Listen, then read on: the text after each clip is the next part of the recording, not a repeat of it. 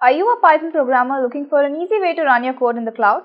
Or are you a machine learning enthusiast who wants to train models without worrying about hardware limitations? If so, you're in luck because today we're talking about Google Colab. Hello everyone and welcome to this video on Google Colab by Intellipaat. Google Colab is a cloud-based platform that provides an online environment for running Python code. It's like having your own personal Jupyter notebook in the cloud, complete with free GPU and TPU resources. But it's not just for machine learning. You can use it for anything you can do with Python. And if you're worried about losing your work, don't be. Google Colab integrates seamlessly with Google Drive, so you can save your notebooks to the cloud and access them from anywhere. Overall, Google Colab is a powerful and versatile tool that makes it easy to work with Python in the cloud. Whether you're a seasoned programmer or just getting started, it's definitely worth checking out. So stay till the end of this video to find out all about Google Colab. But before we begin, make sure you subscribe to our YouTube channel and hit the bell icon to receive regular updates from us. So let us begin by talking about what is Google Colab. Google Colaboratory, also known as Google Colab, is a free cloud-based platform that provides an online environment for running Python code. It is built on top of Jupyter Notebook and allows users to write, run, and share Python code in a collaborative environment. Google Colab provides access to a free GPU and TPU, making it particularly useful for machine learning and deep learning tasks that require intensive computation. With Google Colab, users can create and share documents that contain live code, equations, visualizations, and explanatory text. The documents are saved on Google Drive and can be shared with others for real-time collaboration.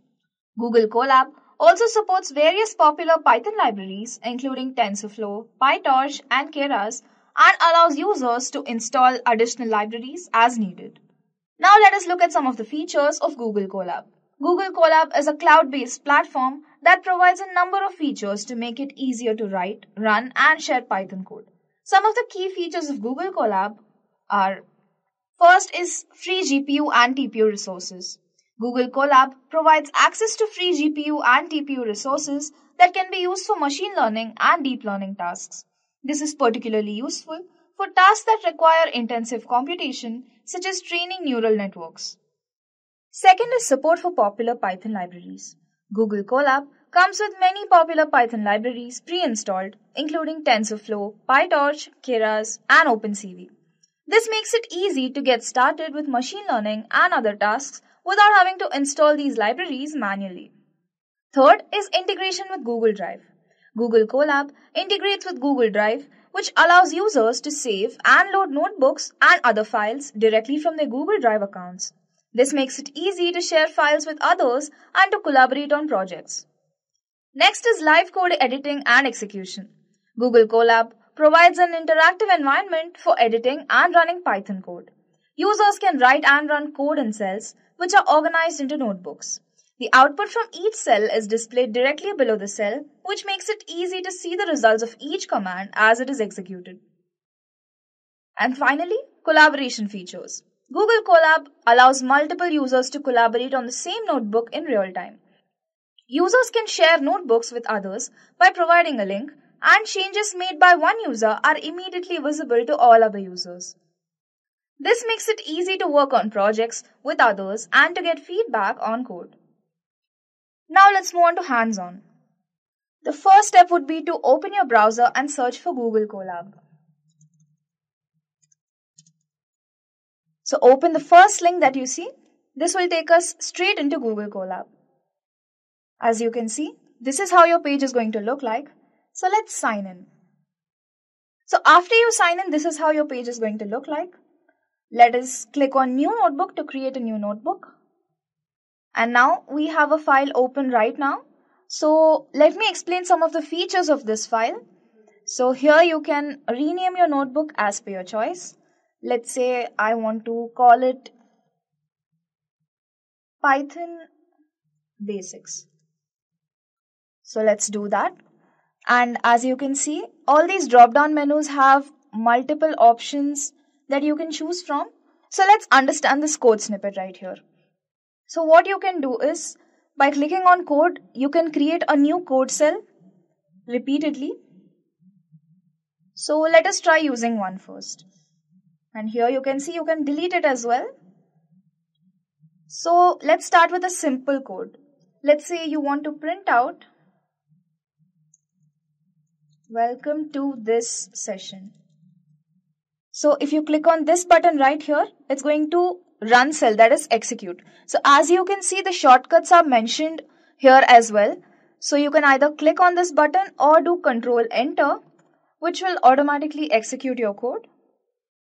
So it's going to take a while and then we see our result. So as you can see, the output here is welcome to this session, which is exactly what we've printed. So to create a new code cell, we can either click on this button or just simply Control plus MB. So I'm going to just use Control plus MB. And we're going to get a new code box. So after this is done, you can also choose to execute a single line or a piece of code in your code cell. So let me show you how to do that. So let's say you want to print out hello everybody. And in the next line you want to print out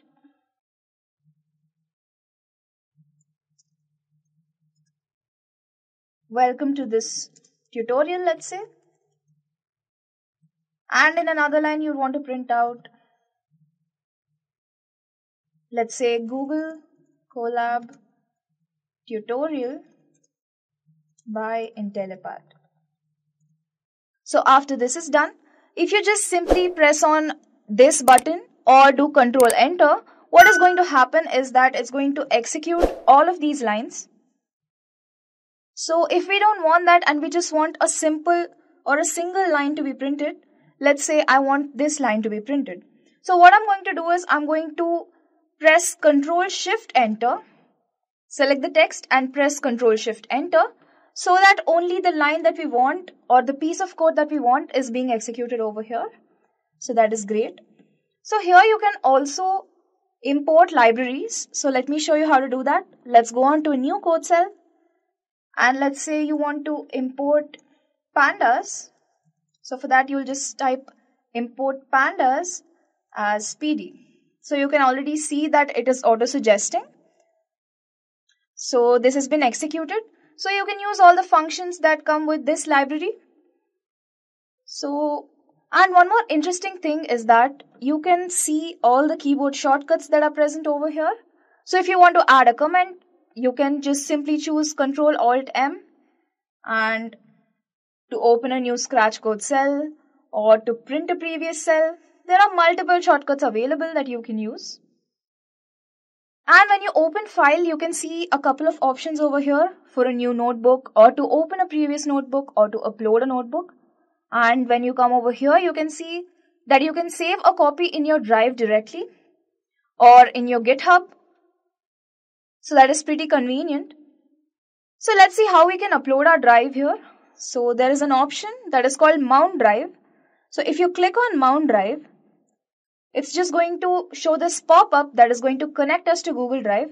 Once you click that, all of your data from your drive is going to be present here. So for example, if you have multiple data sets in your drive, you can simply upload them from here, or whatever Python files that you have can be also uploaded to this drive. So if we connect that, that is going to happen. So I'm just going to click on no thanks because I don't want to do it right now. So, right. So once we have clicked that, you can see that a new code cell has been opened. So this is how you can, without choosing the option, this is how you can write code to directly mount your drive. So from google.colab, import drive. And we're just going to write whatever is the drive name or the folder that we want to mount from here. So that is pretty convenient. And you can not only add new code cells, you can also add text here. So if you add a text cell, you can just type anything here. That will just be text like this over here. And let me show you how we can add a comment.